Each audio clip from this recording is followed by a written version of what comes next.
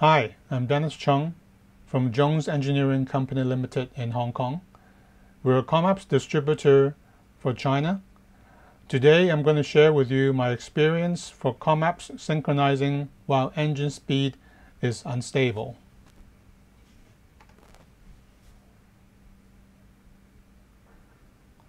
First of all, just to show you, ComAp has a online training on the website, which you can look at this address. Under genset synchronization principles, you will find this training in English, also I believe in Spanish and Italian. So please do go to ComAp's official website for the complete training on how to set up completely the synchronization. ComAp also has a YouTube channel, ComAp Control Systems, that you can search and subscribe in YouTube. If you want to look for my company, you can look for my company in LinkedIn under Jones Engineering Company Limited, or my website, jones.com.hk. If you want to make comments, you can make comments in YouTube and also can leave me a message in LinkedIn. So, I was testing two 500 kVA rental gensets under island parallel situation, meaning there's no mains, only the set and the two sets are parallel together, there's no mains connected, using ComAp's IGNTC BB controller with an IntelliVision 5 color display. So you can see these orange gensets working outside the factory. And the customer was wondering why the gensets were so difficult to synchronize. They were having trouble getting a synchronization every time. Now, you can see when we look at one of the gensets, the genset in the rental fleet, this is G508 of the rental fleet. And you can see when I play the video, how the speed and the load is fluctuating, mostly because the load is fluctuating, thereby the speed is going up and down. So let's play the video. You can look at the RPM and also the engine kilowatts. The rest is Chinese, but of course, if you just look at the RPM and the kilowatts, that should explain it.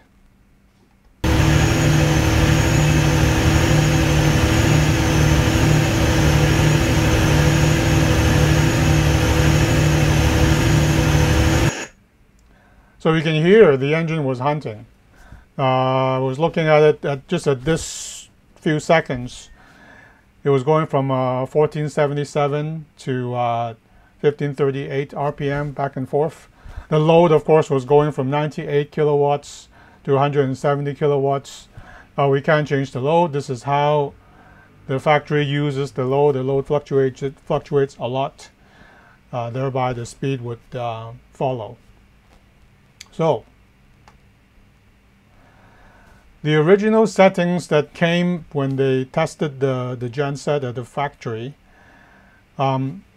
the interesting points to look at are the voltage window, that's at 8%, which is okay.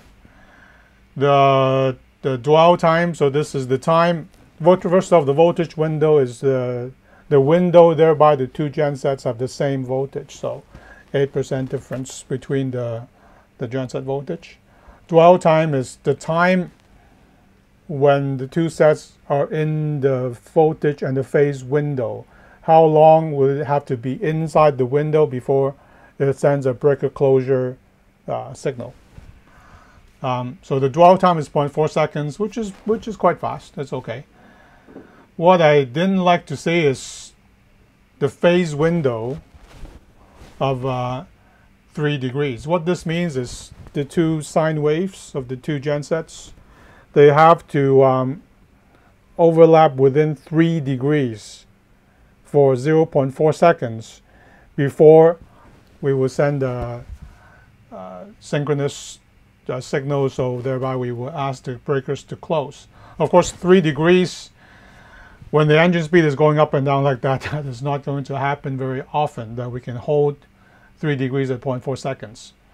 When they tested the engine in the factory, they tested on, of course, on a water brake or a dummy load, which is resistive, so everything is stable, the load was not fluctuating, and at 3 degrees the breakers would close very peacefully and nicely. That's why they set it up like that at the factory, but when you run it on the site, things are not always so ideal. If you take a look at the default ComAp settings, on the left-hand side, you can see the default ComAp settings.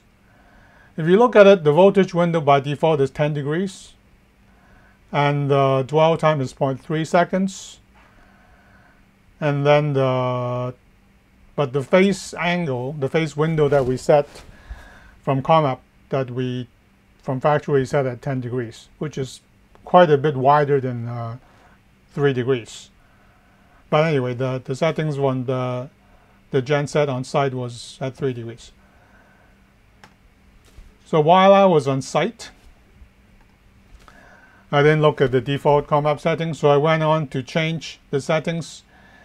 Namely, 8% voltage window, from my experience, is fine. 8%, 10% is not a big difference. The phase window, I changed it to 9 degrees. For myself, I typically like to set it 8 degrees, but 8 degrees, 9 degrees, 10 degrees is not a huge difference. You need some angle for this to work. And I wanted the dwell time to be shorter because the engine was going up and down in speed, so I didn't want it to hold for too long, so I shortened it to 0.2 seconds, as you can see in my settings. So these are my settings. Now, we can see after I changed the settings, G508 is online. You saw how it was hunting up and down. So I took a video of G507. That where I push the button, it is a closed GCB. And you can see from the video how this works.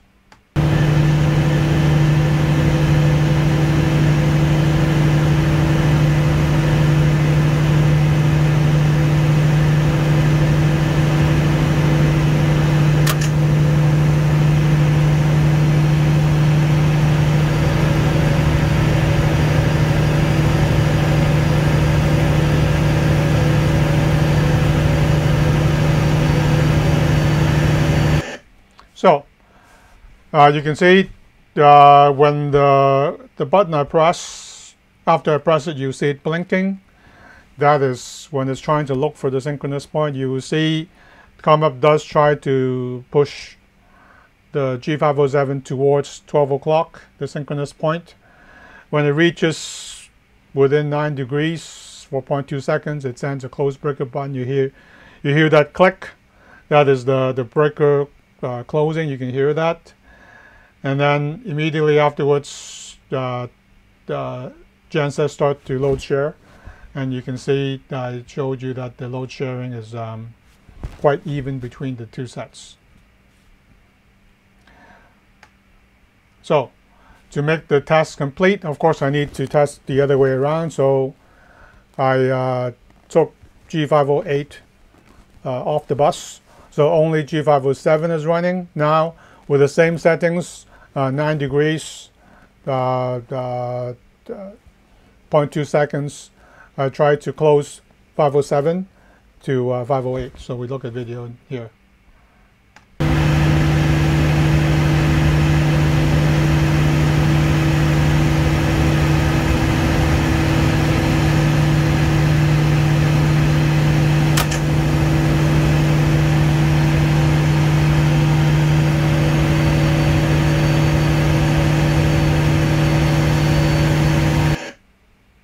So you can see that works quite well. The both synchronous time was about 8 to 10 seconds roughly. You can time it, which is not bad. I mean, the engine is fluctuating a lot. It's not very stable, so it does work very well. So, conclusion.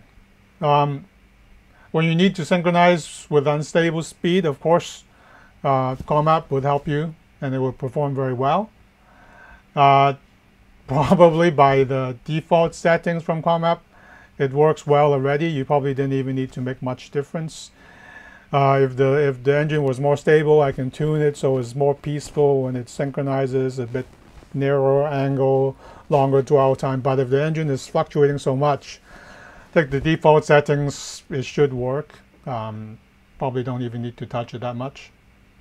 Now, of course, very important thing, make sure you have a very fast breaker. If you want to synchronize gensets, don't use a cheap slow breaker that takes to go. Those days are gone. We have very fast air circuit breakers today. Take a fast breaker. When we give the command to close, it would close immediately. Then everything would work. So, again, the ComAp website online training, the address is here. The YouTube channel ComAp Control System is here.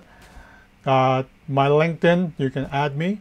You can make comments here. If there are other things about ComAp that maybe you didn't find in ComAp's training, you can leave a comment. Either I will do some training to try to explain it, or ask ComAp to do some training to help everyone. So I hope you like this video. Thank you very much. Goodbye.